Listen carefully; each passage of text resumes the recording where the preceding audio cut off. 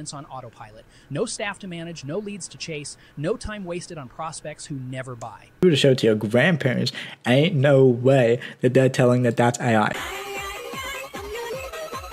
Welcome, my friends, to the best ArcAds AI tutorial that there is on YouTube. But not only the best ArcAds AI tutorial, I believe this is also the best AI UGC video creation tutorial that there is on YouTube as well. And the reason why that is because I'm going to be going through a particular structure within this video. So first, I'm going to kind of start off by, walking you guys through each of the different features that you can find within ArcAds. But not only that, I'm also going to be showing you guys examples that correspond with those features. So you guys can literally get step-by-step tutorials on how to do everything, and you can kind of apply the information yourself to do whatever it is you want to do with these AI UGC videos. And then after that, I'll also be showing you guys how the videos kind of come out with some basic editing. And when I say that, I just mean like basic captions and a hook. And then after that, I'll also be showing you guys how it looks with a little bit more extreme editing, or not extreme, but just a little bit more professional editing. So you guys can kind of get the 3 different stages of just the raw footage, some basic editing, and then also some decent editing. And you can kind of decide where you want to go from there. I will say that because these are UGC videos, a lot of the time it's probably better to not overcomplicate the videos and not over edit them, because the whole point of UGC videos is that they're meant to be kind of relatable, so that it's like a real human talking to you rather than some business marketer with a tuxedo trying to sell you his product. So just keep that in mind. And then lastly, guys, to finish off the video, I'm going to be kind of going through a few pro tips that you guys can kind of use just to make sure that you're getting the most out of ArcAds and you're not wasting any credits, because I will say right now, I'll go ahead and say it, it's definitely not cheap, okay? I'm from Australia, and in order to get 10 videos, it does cost $170, right? I think that's probably like $100 in US or something around that. So it's definitely not cheap, but I do believe that it's worth the quality. Otherwise, I wouldn't be using it, as you can see right here. Now, real quick, if you guys remember, a couple weeks ago, I made a video basically detailing the entire process on how to make AI websites for clients. But the first step in that process was obviously being able to get clients, right? So as you guys can see right here, I have the client outreach section. And one of the ways that you can attract clients is to do paid ads via AI UGC. Now, what I didn't explain at the time is that this photo right here, this image that you guys can literally see from that video, was from a video that used ArcAds AI, right? And I want to kind of elaborate on this as well by saying it doesn't strictly have to be paid ads. You guys can also just do organic uploads. It could be like TikTok or Instagram or even YouTube, what I'm doing right now. So I want to make that clear. This is literally one of the methods that I talked about in order to be able to get your first client. And obviously, guys, if you want to see this video, then it'll be somewhere on my channel. I'm not going to link it. I'm probably too lazy to do it. But anyway, let's get into the actual video. So the first thing that I'm going to do, guys, is I'm going to explain some of the features here. All right, so as you guys can see, we're already within the ArcAds AI interface, and I'm not going to go ahead and explain you guys how to create an account and sign up and all that, because I mean, it's pretty self-explanatory. Let's get right into the actual features of ArcAds. So the first thing, and probably the most important to all of you guys, is going to be the text-to-speech section. And this is literally what all these videos that you see right here were created with. Now, I want to show you guys kind of like the actors first, because there's such a different catalog and so many different diverse characteristics that you can go for. And I think they do a really good job of helping you be able to filter out the AI actors based on whatever you're trying to achieve. So for example, if you're trying to sell like an elderly person for whatever product that might be, you can scroll down here and you can see that it says senior. You can simply filter it out by seniors, and then all the elderly people show up. And vice versa, maybe you're trying to sell to a kid, I don't know, then you can literally select the kid. Don't ask me why that dog showed up, but yeah, it goes the same with young adults, it goes the same with actual regular adults. You kind of get the point here, and you can do that with a bunch of different stuff. You can do it with the situation that they're in. Maybe they're at an airport. There's even a toggle setting for ASMR, gaming, a bunch of different stuff. The point that I'm trying to make, guys, is that it's very, very customizable, so you don't have to worry about scrolling, because if you just have to scroll through and pick it manually just based on what you see, I'm just scrolling a bit here and showing you guys some examples, it goes on for quite a while. So with that being said, the best thing you can probably do is just try and understand your customer profile and then go based off that in order to filter them out, and then select whoever it is that you kind of want to represent your brand. And then the good thing as well, while you're kind of in this selection process, like let's just say we're looking for a male adult, if you actually kind of want to get like an example of what they sound like, you can see this guy's in my favorites right here. I've actually used him for some videos. You can literally just hover over them, Natural AI, and then he'll start yapping, and you can kind of get an idea for whether or not they'll be the type of actor that you're looking for. So that is kind of feature number 1. Now, next up, we've got pretty self-explanatory feature. It's called the text-to-speech feature. So this is literally, if I were to just type, hello, my name is Jeff, and then we'll go in and we'll add an actor. We'll just add this guy, I guess. Simplest one. And then all you guys have to do, just click this cogwheel right here, and it'll come up with a bunch of different settings. Now, before I go into these settings, I want to show you guys what the default sound will sound like. So it's finished loading here, and I literally just realized I should probably put some earphones in so I can actually hear what it sounds like. All right, let's hear it, Charles. Hello, my name is Jeff. Hello, my name is Jeff. Hello, my name is Jeff. Hello, my name is Jeff. Hello, my name is Jeff. Hello, my name is Jeff. Hello, my name is Jeff. Hello, my name. I don't know why I listened to it for that long, but yeah, you guys kind of get the point there. So the main point is that you guys can literally hear what it sounds like. Obviously, you can't see the whole video, but you guys can get a really, really good understanding for how your AI actor is going to sound after you've typed in all the text and you've finished your script and everything like that. And then you go through and you kind of test, does it sound good? Does it sound what I want it to sound like? If it doesn't, then all you guys have to do is literally click on the AI actor and then just let me deselect him, and let's say we want to select this guy. And then let's do the exact same thing. We'll load him up. Give me 2 seconds. It'll obviously probably take like 10, 15 seconds. Again, guys, the longer your script is, the longer that it's going to take to go through the process of making the sample clip. But yeah, so now Thomas is loaded. Let's go ahead and see what he sounds like. My name is Jeff. Hello, my name is Jeff. This guy sounds depressed, I ain't gonna lie. So in this case, obviously, I'd much prefer the first guy. And you kind of go through that process of your strategy that I would advise you guys to do. Is just go through all of the ones that you think sound the best, which is what I've done right here. And then you just go through and do the exact same process I just showed you guys. Select the actor, click the cogwheel, and then just listen to what they sound like. Filter it out by whatever you think is best, and then go ahead and generate that. All right, so that is the text-to-speech option. That's the option that pretty much 95% of you guys are probably going to be using. But there is also another option, and the other option is speech-to-speech. This will only be useful if you guys have something that, for whatever reason, you really want the AI actor to be able to pronounce in the way that you're kind of pronouncing it, okay? So maybe there's specific emphasis on a certain word, or maybe it's a made-up word, maybe your company name that the AI actor isn't being able to pronounce correctly. So that's when you would come in and you'd say the exact pronunciation, the exact enunciation that you want the AI actor to use. That's when speech-to-speech would be recommended for you. So let me give you guys a quick example right here. Let me just click record a new one so I can show you guys what it sounds like. I'm going to click start recording, and I'm just going to say subscribe to Jarrell AI and join our free community immediately. I'm not going to ask you again. Join it now. All right, let me just click add audio, and then it'll do the exact same thing, transcribe the video. You'll probably have to wait like 10-15 seconds depending on how long the audio clip is. Okay, we're already done. So transcribed it right here. So subscribe to Jarrell AI and join our free community immediately. I'm not going to ask you again. Join it now. All right. Oh. All right, now let's see what it sounds like. That's just me. Subscribe to Jarrell. Okay, whatever the fuck. Now let me just add an AI actor. We'll add the same guy just so you guys can hear. Now his intonation, his pronunciation, his kind of mannerisms are going to be the exact same as mine. The only difference is it's going to be using the AI actor voice, right? So let me show you guys here. Let me click the cogwheel. Let me click the generate button. It's going to take a second here again to do the exact same thing. All right, so it's finished generating. Let's hear how it sounds. And keep in mind, guys, I've never used it for any projects or anything. Like I said, there's a very nuanced situation where you would be using it. So let's go ahead and hear what it sounds like. Say, subscribe to Jarrell AI and join our free community immediately. I'm not going to ask you again. Join it now. All right? Nope. Yeah, so as you guys can hear, it's literally the exact same intonation that I used. The only difference is using Charles' voice. You can kind of hear it mixed with my voice as well, so it's really, really trippy to hear. But anyway, that's the two main options that you guys are going to be using. It's text-to-speech and speech-to-speech, but most of the time, guys, just use text-to-speech. It's the easiest one, especially if there's no special words that you need the AI to pronounce in a specific way. So the next thing we're going to be showing you guys is these little settings right here. And before I do that, I'm also going to show you guys this voiceover setting. So what this voiceover setting allows you to do is select the voiceover voice, yeah, I mean, that makes sense, of the person who's going to be voicing the AI actor, right? So you can kind of filter it by their age, you can filter it by the language, you can filter it by their accent. But let me just click Australian because I'm Australian.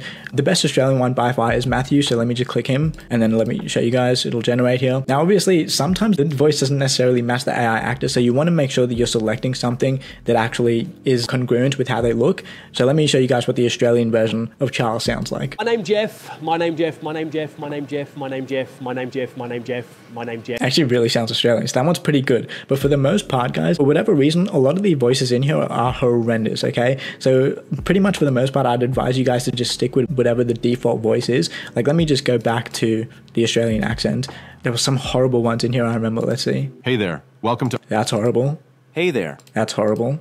Candy. That's unbelievably horrible. Hey there, That should not exist either. Hey there, welcome to our cat. I mean, it's better, but it's still pretty bad. Hey there, welcome to...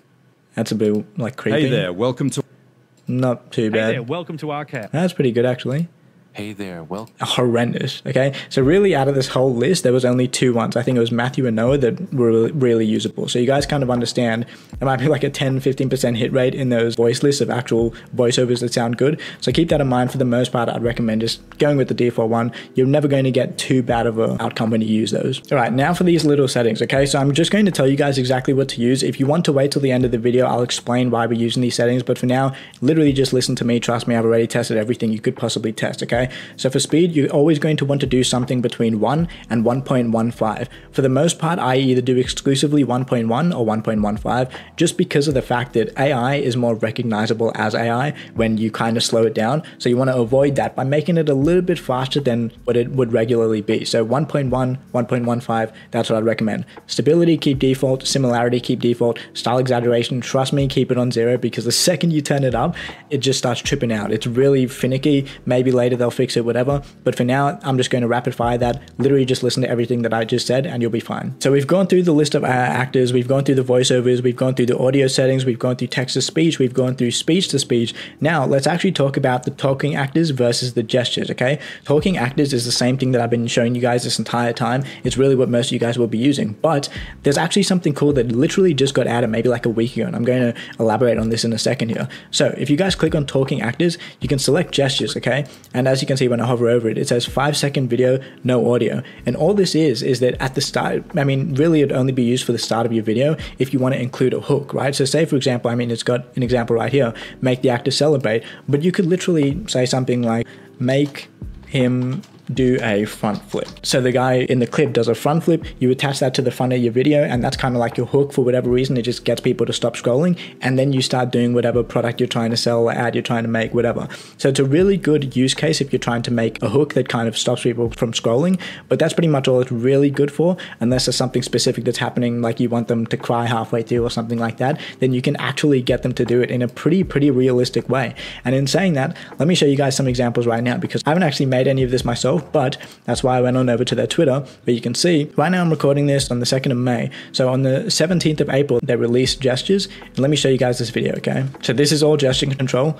AI is shocked, crying, celebrates. So you can literally prompt the AI actor to do whatever gesture it is that you want them to do. And there's a better one down here that I've seen. Look at this, by the way. This is an example of my look as an edited one. And really, one of the best use cases, guys, is for you to use the AI UGC actor. It's kind of like a little put him off to the side or put her off to the side, and then have the green screen effect so that you can cover the background, whatever footage you want to cover. And that's exactly what they've done here. Change your life and start your own business. This is the site for you. No one's telling that that's AI. Resource. The wealth of knowledge in these case studies is unbelievable. So especially if you have like a digital product that you're trying to sell or something like that, be extremely useful. What I wanted to show you guys is this guy. So this guy is building ArcAds. I think he's the CEO or something. I don't know. I don't really care. So this is an example that he uploaded. I think people don't understand how powerful this is for hooks. And he's referring to the gesture control that we were just talking about. So this is literally what he would have typed as something like, make him do a backflip. And then he does a backflip.